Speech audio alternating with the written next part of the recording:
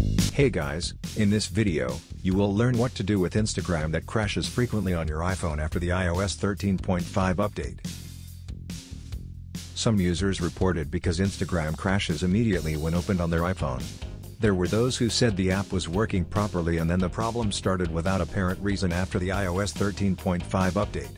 If you're one of those that are bugged by this issue, here's what you need to do. First solution: force restart your iPhone. If the problem started without apparent reason, then perhaps it's just a minor problem with the app. The first thing you have to do is the forced restart to refresh the memory and reload all apps and services. Here's how you do that. Quickly press and release the volume up button and then volume down. Immediately after that, press and hold the power key for 10 seconds. This will trigger the iPhone to turn off and power back up. When the Apple logo shows, release the power key and wait until the device has finished rebooting.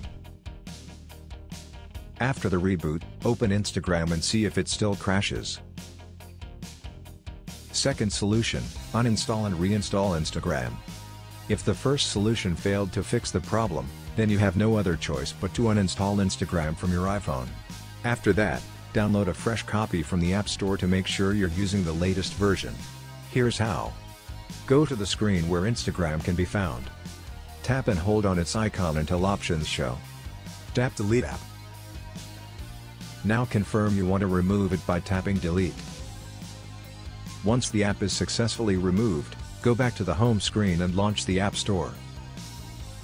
Search for Instagram and tap the install icon next to Instagram. Wait for the installation to finish.